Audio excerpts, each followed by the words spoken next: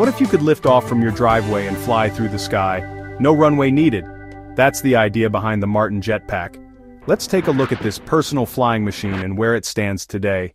The Martin Jetpack is a vertical takeoff and landing aircraft, also known as VTOL. It was developed in New Zealand by the Martin Aircraft Company.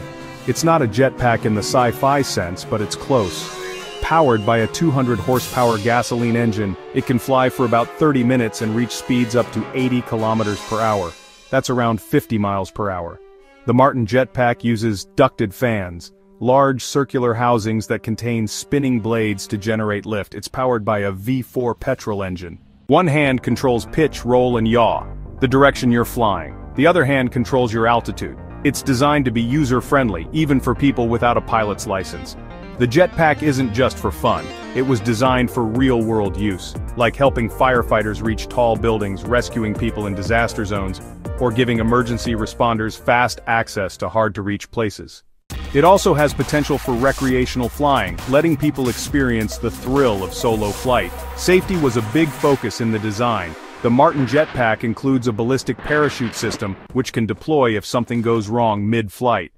It also uses fly-by-wire technology, a computerized system that helps maintain balance and stability during flight. The idea for the Martin Jetpack started back in 1981. Over the years it went through testing and refinement, eventually becoming a working prototype. The company gained attention worldwide and there were plans to sell it for commercial use. But despite the excitement, the Martin Aircraft Company faced funding issues and eventually shut down.